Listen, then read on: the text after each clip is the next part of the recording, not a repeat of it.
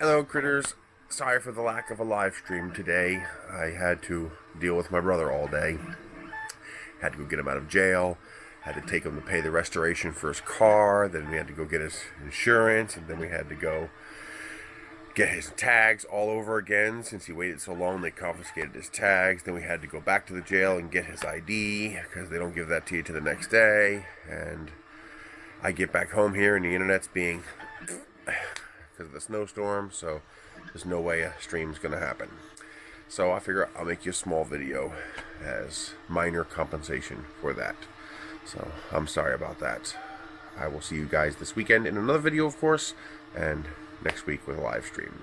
By the way, I'm getting that Ortur printer with the linear rails.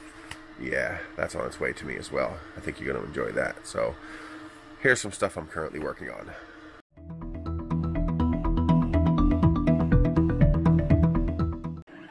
So here, my Sapphire is printing out my maker coins for Murph. You see, these are multicolor maker coins. So the way that works is I load the gold filament, and it then prints just the letters. That's one G-code file. I then load a second G-code file that prints the entire purple coin without the letters. The letters are an empty space. For the first two layers, which is how thick this is, I enable a 0.3mm Z-hop so it doesn't crash into it, and as you can see, it actually prints the coin right around the letters and then continues printing the coin. When it's done, it stops 0.4mm short of the top, which is just this part here extended 0.4mm above the rest of the model. I load a third G-code file after changing the filament, and it prints the last two layers of gold. That's pretty darn cool and pretty darn efficient, and allows me to do a whole bunch of maker coins. These will only be available at Murph. So if you don't go to Murph, you can't get one of these. You can get a maker coin, but you can't get one of these. It says Murph 2019. And I'm going to do them all in this color, just so it's like a little special edition kind of thing. This is Paramount's Decepticon Purple and Filamentum's Gold Happens. Coming up also, I have ginormous Lego Man, 2.5 kilograms of PETG, so that'll be featured soon as well. I'm also working on this gigantic two-piece spiral vase in PETG. I think I'll have to use different colors though. As you can see, there's a huge gap. That's because he enabled a spacing gap for fit that he didn't need. And of course, as I scaled this thing bigger and bigger and bigger, it's 500mm tall, that gap became bigger and bigger and bigger. So he just re-uploaded one with a 0 tolerance gap, which will work perfectly. So I will be reprinting this, and there will be a video about that soon.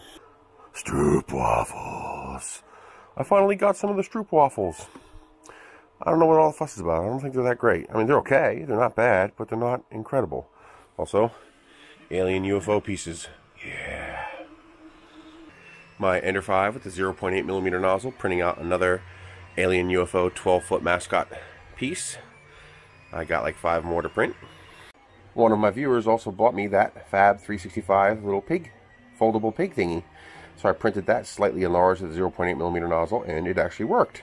Not too shabby. I wasn't sure how that was going to work close to 100% scale, but it worked fine. You see all the parts move, and it locks itself together. That's pretty neat. And thank you very much for actually, buying 2 of them to send me one. Because you could have just sent me your copy of the STL, which would have ripped the artist off. So I appreciate you doing that. I will be featuring that and giving credit to that person in a video as well.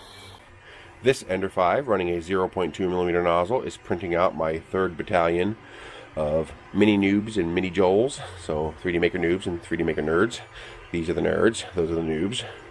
And this battalion is coming out fine. They're going to take vengeance for the absolute massacre of 2nd Battalion. Oh my god, it was a bloodbath. It was horrible. It was so devastating. Turns out I was just running too hot for this PLA, so I lowered the temperature down to 202 Celsius, which is, as you can see, working fine. I don't see any gaps in the kneecaps, which is where it failed before. Too much heat, momentary clog in the nozzle from all the retractions, and then it cleared up, but of course they were all weak. So once you got higher up and the torque on the model increased, it snapped them all at the kneecaps. And it was a bloodbath. It was a nanite carpet bombing. So these guys will take vengeance. We're going to set up some missile launchers to protect them. And in here, I have another piece of the Alienware the Alien 3D model going, but it failed.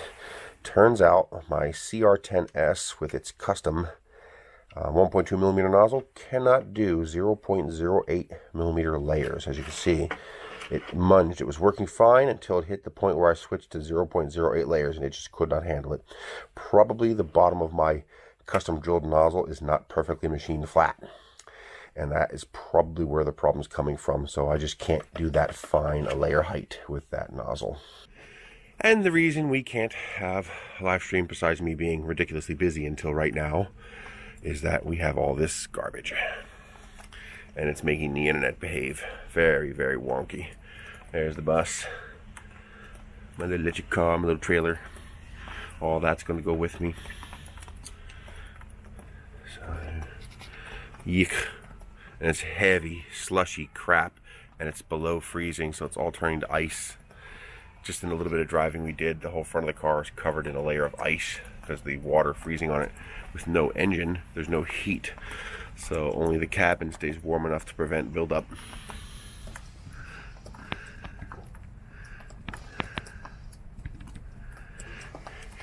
That's it.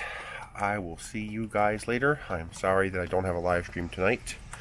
I wasn't expecting all this crap with him being arrested for not renewing the registration on his car. Well, actually, no, his registration got suspended because he let his insurance lapse. The state doesn't take kindly to that. He figured, I'll just renew my insurance and that'll be enough. No, they want their money. You have to pay them their penalty, their blood money. So he will learn the hard way. So that is it. Nice view out front to sign off for the night. I will see you guys later.